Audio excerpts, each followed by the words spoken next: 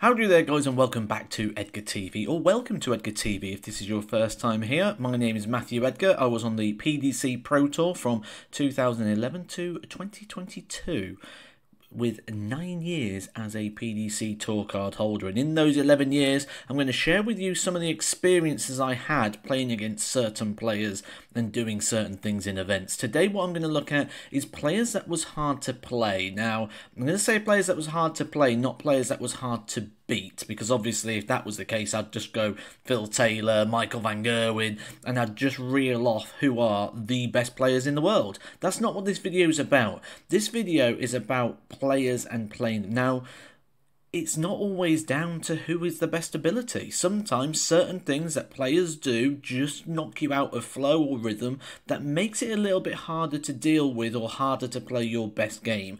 That's why sometimes we have head-to-head records where if you look at the rankings, you go, how does that player beat him so often? Think of football. Certain people will enjoy different pitches more due to the differences of size and variations. It's exactly the same with darts. Certain people's pace or different quirks can cause different results. We're going to have a look at some of those players today. We're going to start off with Andrew Gilding. Now, Andrew Gilding is just a little bit tricky because sometimes you can go to throw, but it may be a little bit too soon. And that comes from a couple of little quirks he's got in his throw. Watch how he starts at the right-hand side of the oche there and slides across to the left. Now that just adds a little bit of processing time and a little bit more think. Let's take a look at Michael Van Gerwen here. You'll notice that Michael Van Gerwen is gone past Andrew Gilding's eye line before he is set and ready to go. Now, this is good for Andrew Gilding. This might be the reason which he does it. We see players like Gary Anderson, for example, who will stand on top of the oche whilst they're trying to get into that set position and just give that little bit more time to make sure the player has gone past. Andrew Gilding shuffles across. Now, what that will do is that will just give Michael a little bit more time to think at the back of the stage. Andrew Gilding won't throw a dart until Michael Van Gerwen is standing still, essentially in this case. Where against a lot of players, there'll be a dart, maybe even two darts in, before you get to that point where you're standing still at the back of the oche. It then happens on the backside of his throw as well. Now, this is his practice dart, so it's not as exaggerated, but notice that little step to the side. Now, that little side step from Andrew Gilding can often be a bit misleading, because what you can go to do is go to walk to the oche. When you see him throw his last dart, you can start that movement. Now, a lot of times when I played Andrew, I've started walking when he's thrown that last dart. There, you start walking, that step to the side just makes you check yourself and almost have to step back to step forward again. Otherwise you're there a bit too soon and you're sort of ready to go while he's still collecting the darts. So can be a tricky customer to play for that, and the fact that he's a very good player. Keep that in mind when I'm doing this video, guys, that this is in no way a knock on any player whatsoever. It is their quirks. I'm not saying that anybody does this on purpose either, before anyone tries to misquote me on that. This is just the individual quirks and characteristics that people have within their game that is a bit tricky to play against if you're the opponent. That is for us to deal with, not for them to change. I want to make that perfectly clear. I suppose as we've just talked about Michael and he's on the tip of our tongue, we might as well discuss him in our next feature. Number 2, Michael Van Gerwen, Mind Games. Very, very tricky to play, not just because he's so good, but he reminds you how good he is. And this brings me back to Minehead when I played him in the Players' Championships on ITV. And I had in my mind that I was going to try and beat him on the bullseye and then give him the darts, because I'm one of these players that prefers to throw second if I can.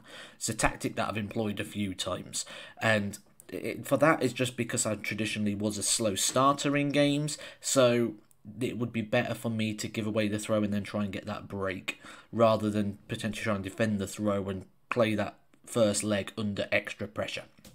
Various people will tell you different things as to why they'd prefer to throw first or second. That was mine. And I had in my mind I was going to try and win the ball, so I won that and then give him the darts, just to make him think.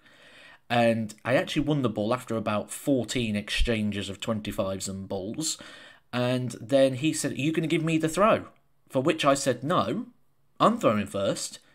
He sort of double bluffed me. The other thing he does quite often is if he's on a shot or you're on the 170, a 167, a 161, he'll leave you to have a shot at it. He won't go for the ball, he'll set it up. And he did this against me in a quarter-final in the Players' Championships at the back end of the previous season.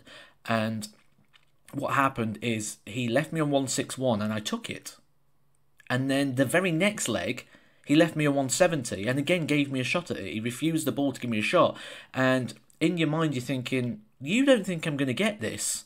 And it just plays that little bit of debate with you. And then he'll go pull out an amazing shot. Phil Taylor used to do this quite a lot. Just when I was starting to get on par with Phil in a match head-to-head, he won 150. He went bull, treble 20 tops.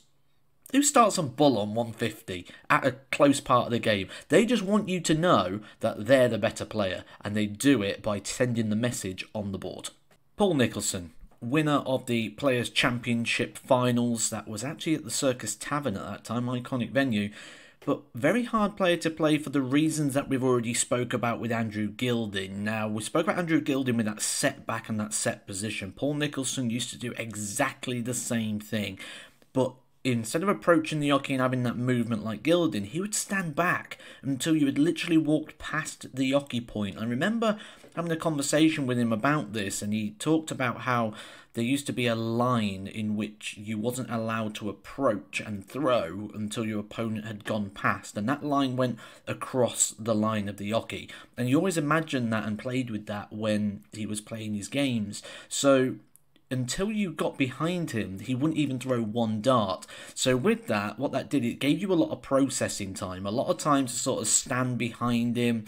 You'd end up watching what he was doing. And he was very, very regimented in his approach. And he still is now. I've shared a house with him recently, and he's one of the tidiest, most regimented, everything's got its own place sort of people. And it was the same when he was playing darts as well. The case would be opened in a certain way, in a certain place, with a certain lineup. He'd have his energy tablets down. It would literally be a whole route, and you would end up getting drawn in and watching what he was doing.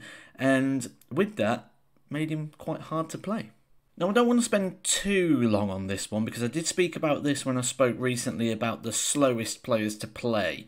Brendan Dolan's tricky, mostly because he changes his speed to suit. If things aren't going right for him, he may start drawing faster.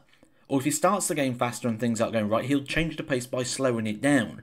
And that's one of the hardest things to do when you can't quite get into your own rhythm and pace, and 1 minute you're throwing legs quite quick and then the next they're quite slow. It can become quite tricky to read the pace of the game and to make sure that you can sort of be within your own process. And Brendan is very good at managing his own process, which can sometimes knock you out of yours. Ricky Evans, complete the contrast. He's so quick that it also causes a problem, which might be weird when I'm saying one time someone playing slow's an issue and then the next someone playing fast. But Ricky is that fast.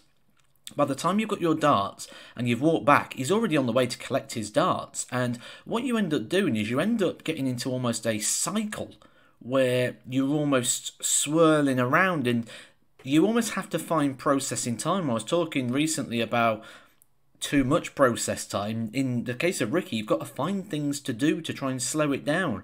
I remember having a chat with various players about this, and a lot of people describe it as getting caught in the Ricky Evans whirlwind. Now, what that means is just circling round. It's as if there's no opponent, because he's so quick.